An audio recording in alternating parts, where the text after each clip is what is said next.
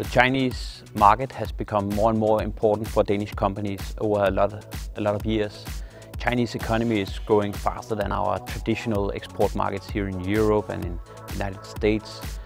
So we can see that our export to China is also growing faster than our traditional markets are. So China is taking a larger share of our total exports today than they did 10 or 20 years ago.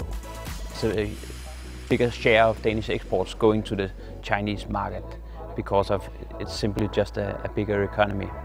In a few years they could easily become our fifth biggest export market because they can take over the fifth place from Norway in a short time period.